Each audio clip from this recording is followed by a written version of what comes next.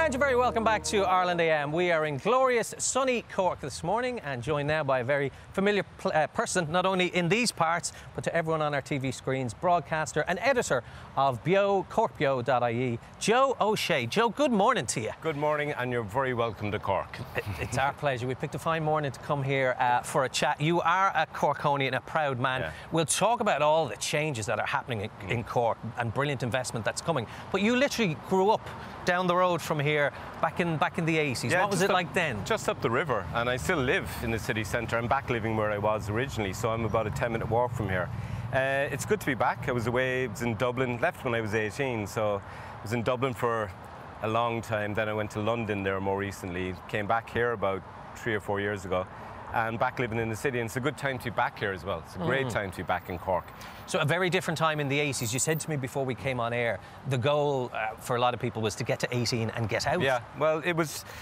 Listen, Cork had a long history of being kind of economically depressed, shall we say. And in the 80s, it was tough here because some of the big employers closed down. It was Ford's, it was Dunlop's, and there wasn't a great atmosphere around the city. So people my age, everybody, you got to 18, you either went, got a job here if you could, or else you left, and most of us left. Right, okay.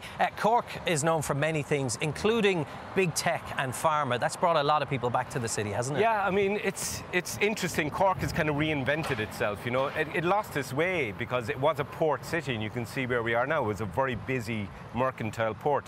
These days, we've got tech, we've got pharma, we've got 6,000 people working in the huge Apple campus just on the north side of the city here. We've got major companies coming in. We've got Google, we've got Facebook, small enough presence, but they're growing. We've got huge pharma companies all over the harbour. Tech is the big thing here now in the city, and also outside the city. Places like Clonakilty are becoming real hubs as well for that kind of stuff. So the future for Cork is a kind of a mix between, yeah, definitely tourism in West Cork and increasingly in the city and in East Cork as well, but also a big focus on tech. And what is the influence of the people who've come to work in those companies brought to the city and county in terms of diversity and cultures and flavours? Well, we're in the city centre here, right? So you're between the rivers, really, and between the hills. And in Cork, there was a survey done a couple of years ago. One in two people living inside the city, really in the centre, are non-nationals. So half of the people living in Cork in the city centre are non-nationals. And if you walk around the city centre in Cork, you'll hear accents from all over the world. You'll hear languages from all over the world.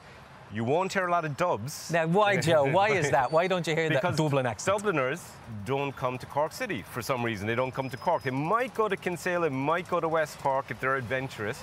But for some reason, and I lived in Dublin for 20 years, I love Dublin, and I bring friends down here, or I talk to people in Dublin and say, I'm from Cork, and they go, oh, right, I was there in 1992 for the Michael Jackson concert. And I was like, okay, so that's 20 years. That was the last time you were in the second. Like, we're only 3 hours by rail, for God's sake. Dubliners are more likely to go to Amsterdam, to Paris, to New York than they are to come and spend a weekend in Cork. Okay, well, maybe that could be part of a future campaign. Maybe you can spearhead that. Yes. Bring the dubs to the rebel county. There is a huge campaign underway, launched by the government last year, worth over €400 million in investment into the city and surrounds. Tell us more. Well, Cork's changed, and people might have seen it. Last summer, Cork invented the concept of outdoor dining. Now, this had never been tried anywhere in the world before, putting tables and chairs outside a restaurant. And we hear it's after catching on in Paris and Rome and all over the place. It's incredible. Cork leading the way as well. I knew you'd claim that. Yeah.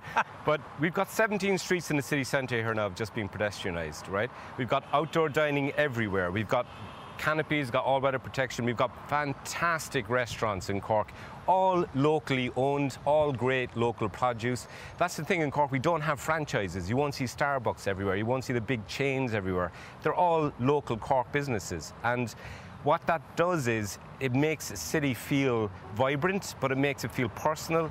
And it's a compact city. You can walk across Cork in 10 minutes, Cork city centre, but you'll see 100 interesting things on the way. You'll see 10 places you want to eat. You'll see 10 places you want to drink, 10 places you want to have a coffee. So Cork is changing very quickly.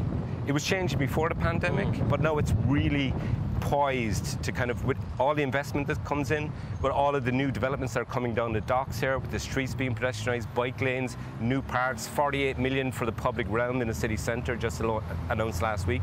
Cork is set to become or let's say, cement its status as the coolest place in Ireland. Okay, you're well, yeah, cementing it. You're claiming it already. Yeah. It's going to be massive for the city and indeed the county.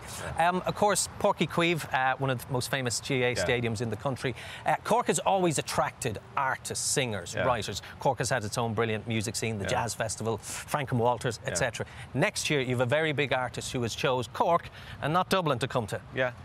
Elton John's coming to Cork, and he's going to be in our beautiful, magnificent, state-of-the-art, best in Europe stadium here down in, just down the river from where we're standing here. And it's fantastic that it's been announced, even, and tickets have gone on sale already, because it gives us something to look forward to. August is going to be good in Cork.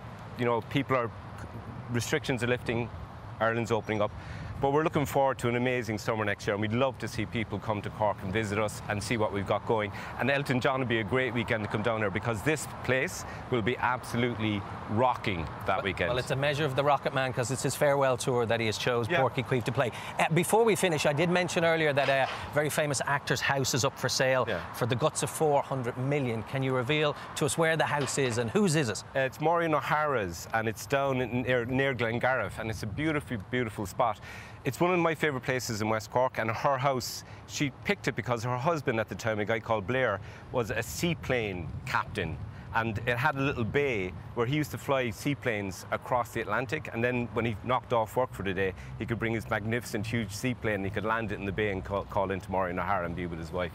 It's just West Cork's always had celebrities, and it has now. We've got Graham Norton, of course, lives down in Ahakista year-round, and he's doing his UK radio show from Bandon at the moment, broadcasting to, 10 million people from Bandon. So it's always attracted people like that, going right back to the 50s and today. Lovely stuff. Joe, pleasure to chat with you this morning. Thank you very much. Joe, Shea for Cork Mayor, anyone? We're back after the break.